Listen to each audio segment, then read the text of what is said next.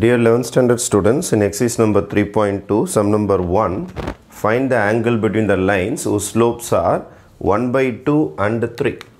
இப்போ என்ன பண்ணிருக்காங்கன்னா slopes கொடுத்திருக்காங்க நம்ம கையில. First slope m1 வெச்சுக்கலாம் 1 by 2, second slope வந்து m2. Slopeனா m1 போடுவோம் நம்ம 10th standardல. ரெண்டு ஸ்லோப்புக்குனால m1 m2 னு வெச்சுக்கலாம். Find the angle between கேட்டிருக்காங்க. Angle between them கண்டுபிடிக்கிறதுக்கு இதான் formula. Tan theta is equal to modulus of m1 minus m2 by 1 plus m1 m2.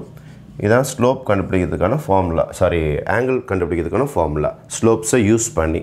அப்போ tan theta is equal to m1 ஓட answer 1 by 2 minus m2 ஓட answer 3 all divided by 1 plus m1 m2 1 by 2 into 3. So if you take LCM, 2 is the LCM, cross multiply 1 minus 3 2s are 6 by 1 plus 1 3 is 3 by 2. In the numerator அப்படியே multiply பண்ணிக்கிறேன். Then 1 ல 6 போச்சுனா minus 5 by 2 by இங்கே LCM எடுத்துடலாம்.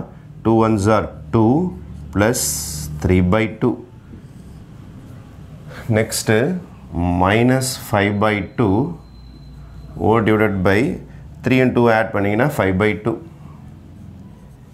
இதை ரெசிப்ரோக்கலாக மாற்றி போட்டிங்கன்னா minus 5 by 2 into 2 by 5. இதை கேன்சல் பண்ணிங்கன்னா உங்களுக்கு minus 1. அப்போ tan theta is equal to modulus positive value மட்டும் போடணும் 1. நம்ம டேபிளில் பாருங்கள் tan thetaல எப்போ 1 வரும்னா 45 டிகிரிஸில் வரும்.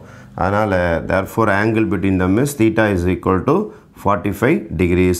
அல்லது இதை pi by 4னு சொல்லுவாங்க. பைனா என்ன அர்த்தம்னா 180ன்னு அர்த்தம். இப்போ 180 by 4 போட்டாலும் 45 வரும். இது ரேடியன் மெஷர்னு சொல்லுவாங்க, இது டிகிரி மெஷர்னு சொல்லுவாங்க.